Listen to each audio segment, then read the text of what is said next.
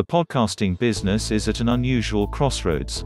The market, which is set to see revenues of $1 billion this year, has attracted a list names from the Obamas, Harry and Meghan and Matthew McConaughey, and has become one of the leading farm systems for IP.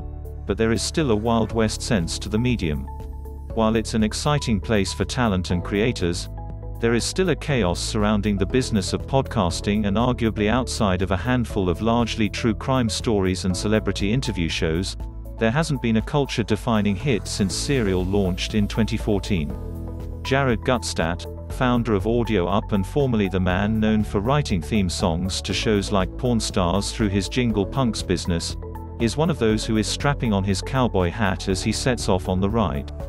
In a wide-ranging interview, conducted over Zoom from his Audio Chateau in LA, Gutstadt tells Deadline how he wants to create a podcast company that is one part Andy Warhol's factory and another part 1940s Louis B. Mayer Hollywood studio, working with characters such as Bob Dylan, James Ellroy and Anthony Anderson, securing investment from companies including the soon-to-be Amazon-owned MGM, how Hollywood is starting to understand the medium and why scripted podcasts can sometimes be like jumping into a cold pool.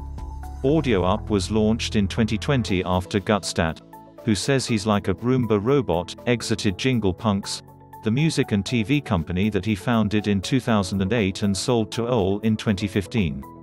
It began with an idea that turned into Bear and a Banjo, a fictional anthology series featuring Jason, Pooh Bear, Boyd and Rosanna Arquette, narrated by Dennis Quaid, produced by T-Bone Burnett and featuring some lyrics by Bob Dylan, who Burnett played with in the 1970s. Gutstadt says that the series became one of the largest pre-sales of a podcast at the time, close to 7 figures, thanks to a presentation at South by Southwest, which led to iHeart snapping it up to distribute.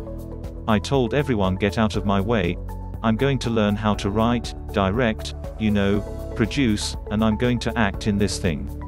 It was a weird Sling Blade moment and I threw myself into it completely, he adds.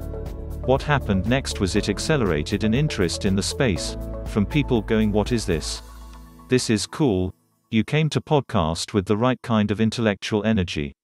He admits that Bear and a Banjo was hard. It's like reading Gravity's Rainbow, especially in a world that was more used to the Serial, NPR-style podcasts, but it ignited an idea to throw himself into the medium, largely with musical podcasts as well as a handful of interview shows. He is essentially trying to take the ubiquity of music streaming into the podcast space and realized that it has become an incredible development tool for storytellers, for brands and creatives, particularly musicians, during a time when the pandemic shut down touring.